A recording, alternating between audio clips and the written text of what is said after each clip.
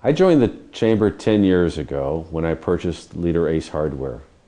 And the reason I did it was because I was the new guy on the block. I jumped in with both feet. I was elected to the board of directors. I'm a past president of the Chamber today. What's going on in the community? What are the needs of the community? How is the market trend changing? How do I need to adjust my inventory levels?